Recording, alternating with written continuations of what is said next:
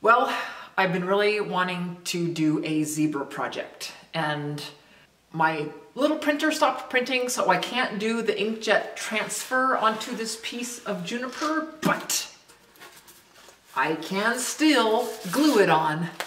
I put some blue tape on there and then I glued it on, and I'm just gonna router through the paper. I know, but I really want to do it. And so I'm gonna do that today, hopefully. So I routered all of the black areas on the zebra.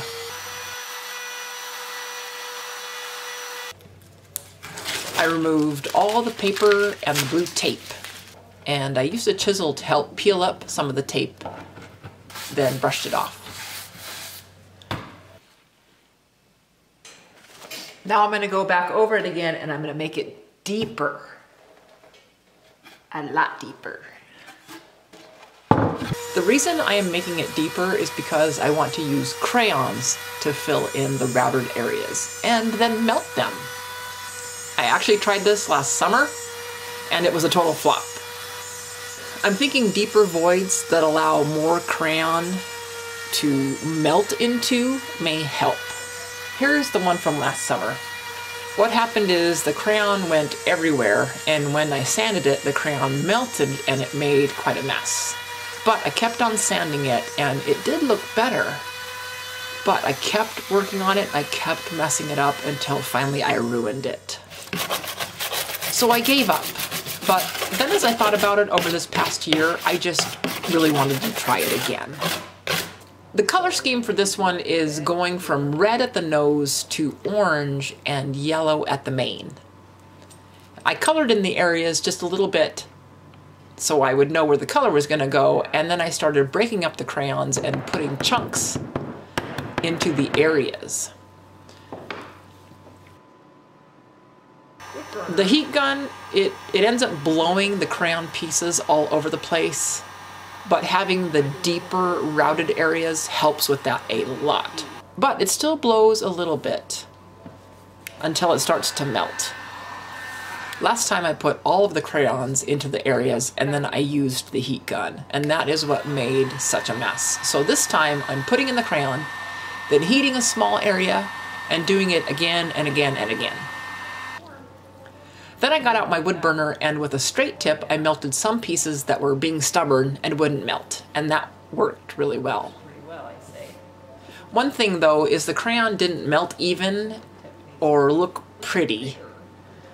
Even though I made the voids deeper, I thought it would work better, but it still looked chunky and it didn't look smooth like I was hoping. But I kept on working on it until I had all of it filled with the colors that I wanted. And it did get messy because the crayons did flow over the voids, so I scraped off the excess with a metal scraper. And then I remembered another problem that I had last summer with the project. And that is that the crayon stains the wood. So now my white areas were stained with unpleasantness. But I kept going and sanded everything and then used gray stain around the outside.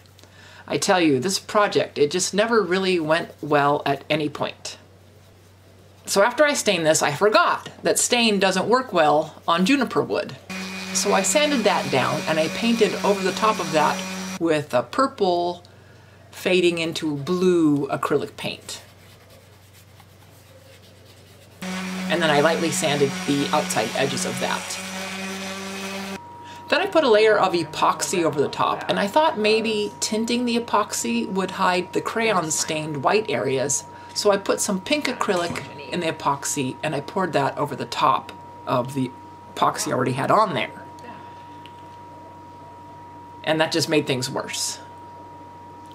When it was all set up, I added a verse to the back, and I picked Psalm 139:14, which says, "I praise you because you made me in an amazing and wonderful way." And I thought that was pretty cool for a zebra because they are pretty amazing. Well, zebra's done, and I think that I shouldn't have put the pink tint in the epoxy because I wanted the pink to go over where this white is, and instead it washed out the yellows and the oranges and the reds and made it more pink. So that's kind of a bummer. Do I like it? I don't know. I like the back.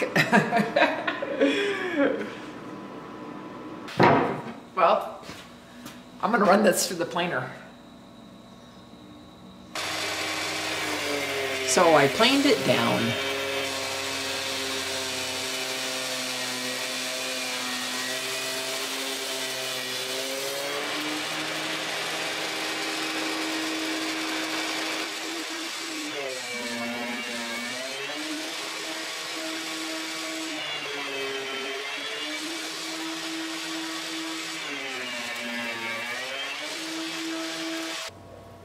Then I drew some doodle type shapes and stuff all over the white areas. Then used the wood burner and burned in all the doodles. And I used my coal wood burner for most of it and my regular little wood burner for some of it too. Then I drew bigger doodles around the zebra and wood burned those in too. Then I fixed one area with the router, and I placed some dark walnut Danish oil over everything, which wasn't dark enough, and the spot I routered looked obvious, so I routered out a few doodles around the zebra to make it all blend in. Then I went over all of that with ebony stain, and finally put epoxy over the top of that.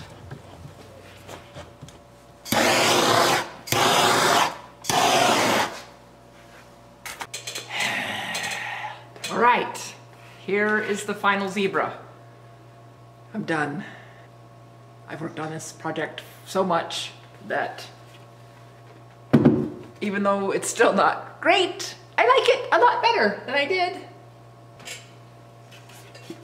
I think the epoxy resin looks really pretty with the really dark, which is not black, but it almost looks black. I wanted it to be black. And it's so smooth. So what I do like about this zebra is I like the little doodles that I did on the white part, and then I did it on the black part too. And you can't see it so much now, but it's there. And then I like the crayon, although the crayon isn't as cool as I thought it was going to be, but it's still crayon in there. So thanks for joining me for this one, everybody, and I will see you next time. Bye!